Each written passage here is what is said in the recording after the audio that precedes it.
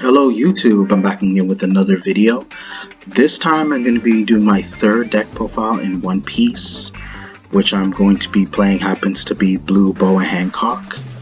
The reason why I decided to play this deck, because I'm deciding to tear down my purple blue Kaido and just play regular purple since getting more support, and I feel like having less life puts you at a real disadvantage here.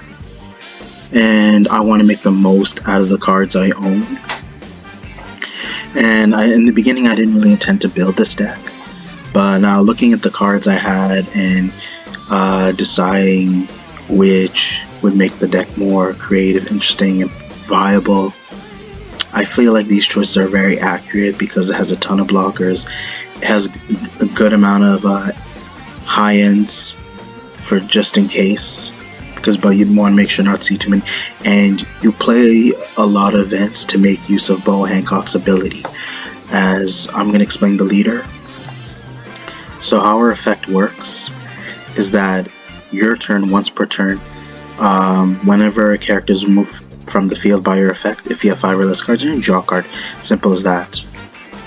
And after bringing that up to your attention, we're going to proceed with this deck profile, as there's really not much to explain. But the first card, obviously, we're maxing out on Kaya. She's a 1 cost. She's a 2k counter, and on play, you draw 2 cards, you trash 2 cards from your hand. We play 4 Trafalgar Law. Sorry about my voice over here, you guys. Almost had the hiccups. 4 Trafalgar Logs, since it's a 1 cost and it's a blocker, so it's nice just in case early game, whenever you go first.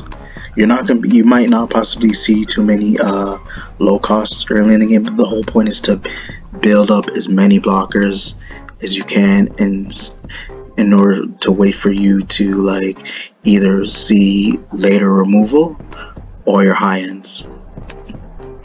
But usually when you're playing your events, the first thing you want to do is remove the character from the field for you to draw a card, hoping that you draw a blocker which you can play, or a 2k counter, in which we're playing several.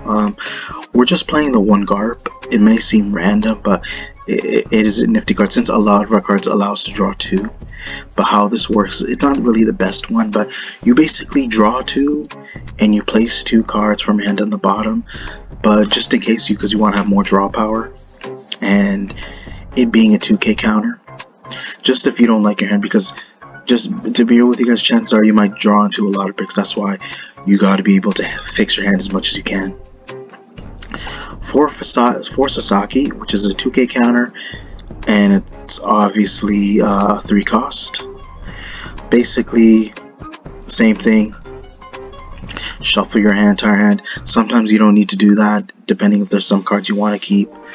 But if you know your hand is just absolute trash, you might want to be able to play this going second.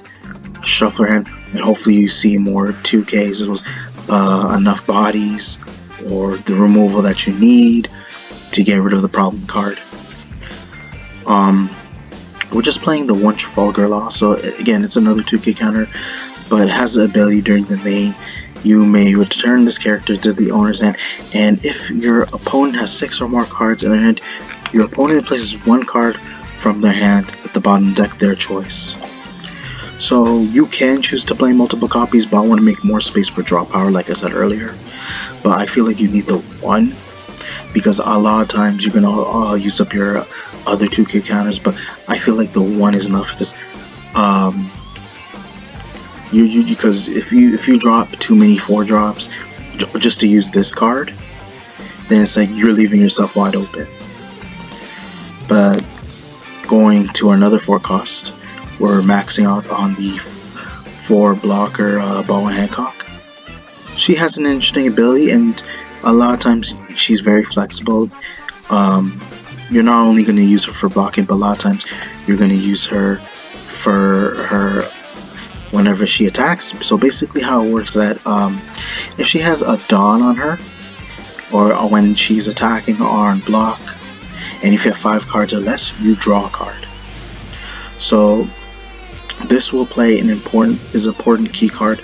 This will play an important part of the deck, just in case you need to draw more cards to see your best cards as quickly as possible, draw into more blockers.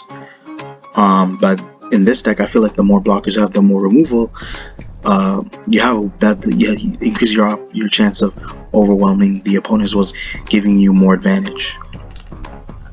So another 4 cost we're playing is 4 Basil Hawkins, kind of similar to Boa Hancock, but it only works unless you have 3 or less cards in your hand. So basically how it works on block, if you have 3 or less cards, this card gains 1,000 power, but this is after you draw a card. So basically you draw the card first, and once that resolves, this card gains 1,000 power on block. So our last 4 that we're playing is 2 Dracula Mihawk, similar to Kaya, just in case you feel like you want to have something in hand for countering or one to attack with. But basically how it works is if he has a Dawn, and when he attacks, you literally draw 2 cards. Same thing like Kaya, you draw 2 cards, trash 2 cards from hand. And we're making sure not to play too many 5 costs, so we're just playing 3 X-Drake. So may not be the best. I feel like there's no reason to max on this card. So basically how this works, you get to look at the top 5 cards from the top of your deck and place at the top or bottom in any order. So this helps you see your high end whenever you have enough Dawn for next turn, or you hopefully want to see and be able to see into your removal for later, if your opponent decides something stronger after, or if you know there's a card on field that may not be able to kill you next turn that you know could be a problem. You decide which card that you want, and for next turn, if you have the removal for it, or if you have the high end that will like be able to overcome the competition, then chances are you are like swiftly be able to just be able to make a comeback and retrieving more removal and helping you get back to where you left off, essentially. But because this deck again relies on seeing as much removal as you can, seeing as many blockers, or being able to see your high end if you have enough Dawn for next turn. But this will make a huge difference, but I feel like maxing out isn't really the best solution, because you want to make sure that you can draw into those cards as well. So our last 3 or our last 5 cost body happens to be Porkaz the Ace, which is another blocker. Only 3 of, essentially similar to Guard, but basically on play as well, but on top of being a blocker, you draw 2 cards and you place 2 cards from the top or bottom in any order. And now for our high end, we're playing 2 Dracula Mihawk. The reason why we're playing this, not only does he allow you to draw a card, but for 8 Dawn, he's a 10k body. So this will help put a lot of pressure amongst your opponent, as well as being able to wait to see another high end, and then this increased the odds of you seeing at least 2 high ends or even more, depending how well you save up your Dawn or how you properly manage it. But this actually is a perfect ratio in case you want to be able to have at least more than one 10k body on the field. So this increases the odds of you having to see a second 10k, whether it be another maybe another Mihawk or one of your other 10 bodies. And speaking of 10 bodies, we're not maxing out, but we're playing 3 Blue Kaido, which this one on play, you can place up to one of your opponent's characters that cost 8 or less, and one of your opponent's characters that cost 3 or less to their hand. So 2 characters, one that's either 8 or less, or one that's 3 or less. Although it isn't strong, it's the fact that it's a strong body, and it basically synergizes with Boa Hancock in case you have 5 cards or less. So not only enabling you to have a big body, but allowing you to draw an extra card, like I mentioned with if you combine it with Mihawk and your other 10k bodies that might have removal. But there isn't really that many characters that have removal but this card. But having this on board actually gives the card a purpose. Another card that gives the deck a purpose is our other 10 cost Blue Kaido, which on play, if your opponent has 3 or less life, you draw 4 cards. So on top of drawing like an extra card with Boa Hancock, you're essentially increasing your hand even more and giving you enough counters, giving you enough blockers, enough removal, and you want to be able to see your plays as best you can, and giving you more options on how to solidify your board, as well as trying to remove your opponent's board. And now we're finally going to our events. We're playing three copies of the 0 cost Gum Gum Rain. So, which is worth it because you may trash 1 card from the hand, and up to one of your leader characters gain 3,000 power during that battle. And on top of that, whenever this card is triggered, you can return up to 1 character with a cost of 2 or less to the owner's hand, whether that may be your Kaya's, in case you want to draw more cards, or a 2 or low cost on the field that may be a problem to you, whether it's on your opponent's field, or just basically trying to use the effect of your characters.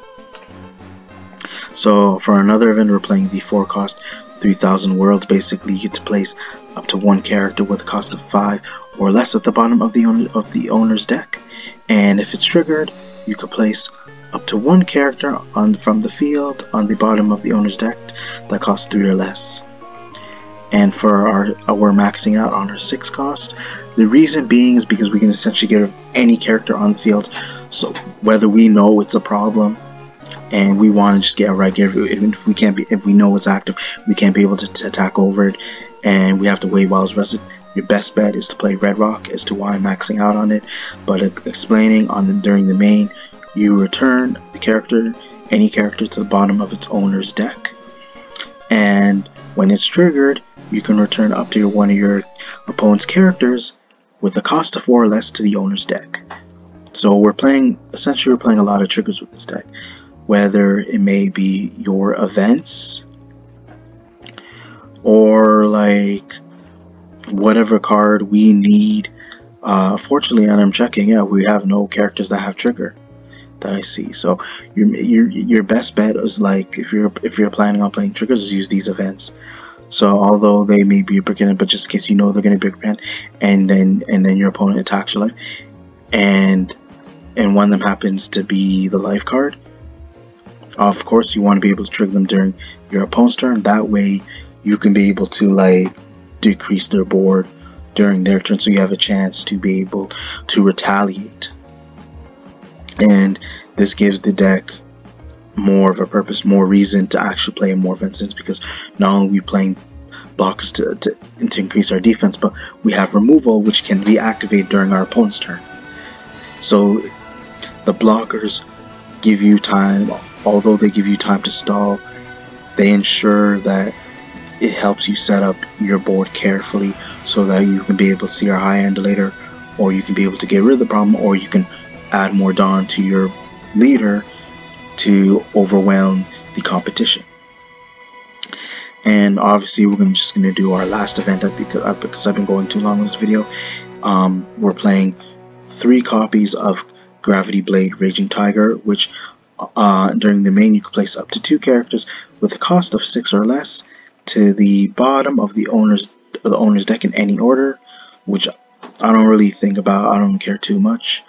But how this works is that on trigger, if this card is triggered, you can place up to 1 character with a cost of 5 or less into the bottom of the owner's deck, but it doesn't mention the order whatsoever. But overall, you guys, trust me, I've been playing with this deck. Really fun deck. You guys probably should try it out if you're trying something that is like outside the meta. Because personally, you guys, I did promise myself I wouldn't be so reliant on playing meta, because not only is it so expensive, you're risking losing a lot of money, as well as putting a deck that might eventually get in the future, and you want to make the most out of it. You want to be able to have a chance to actually play the deck as much as you can, so that you can actually be fond of the cards that you own, but at the same time you want to make use of it. Because if your deck somehow gets hit and you spend a lot of money on the card, you're gonna have deep regrets. And trust and believe, you guys, you won't be able to get to use as much as you thought you would. Because the whole purpose of having a deck is to be able to have strong cards that can be able to like stack up against your opponent and give the deck a chance to be able to operate the way it should. But if that key card, like for example, even though Gecko Moria should be banned, if a card like Moria were to be limited or possibly banned, I don't know, because I feel like that's Black's only useful card, in my opinion. That's literally one of the few cards that can actually get them a huge board that actually makes Black relevant. But if Moria were to be limited or banned, personally I feel like Black would probably be irrelevant. But at the same time, it's like, unless they make cards similar to Gecko Moria, but like with effects are either nerfed or have some sort of limitation. So you want to make sure your deck doesn't get restricted or limited by the ban list as much as possible, so you can be able to play and feel free to like enjoy your playstyle. And sometimes it's just best to be innovative. You just got to figure out the card choices, the ratios, and what your game plan is, what your win condition is with this deck. And I managed to figure it out myself. Although it may be hard for other players to understand, but since I own the deck, I'm fully aware how to pilot it. But that's something you guys need to learn for yourself and figure it out, so that your opponent doesn't try to figure out your deck, so that you have ways of knowing how to play the deck to keep your opponent off guard and keep them off track of your strategy, so that it only applies to you. So only you know your strategies. That way it becomes harder for your opponent to actually like decipher what's what's in your hand, what card you're gonna use, what your card you're gonna use to finish them off, or what are other options you have that your opponent hasn't discovered yet. But I've been going way too long in this video, you guys. Hopefully you guys enjoyed the video. Be sure to check for more upcoming content later in the future. Be sure to check your notifications, comment, like, subscribe. Thank you.